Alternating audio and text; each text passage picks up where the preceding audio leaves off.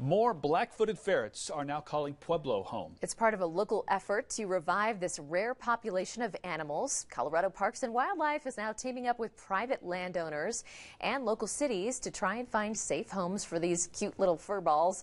Conservationists have, they do have teeth though. Yeah, they do. Ooh. Conservationists have been breeding and reintroducing the ferret around southern Colorado since 2013. They say Pueblo is a great spot because of the prairie dog population. This property is ideal for black-footed ferrets because of the prairie dog population here. We have 1,600 acres of active prairie dogs on this side of the highway. Biologists say that prairie dogs make up 90% of a ferret's diet, meaning there is a ton of food to help the new colony. I was wondering if that's why it made a good home for them. Yeah, that's why. So their tunnels are also a great spot for ferrets to build a home.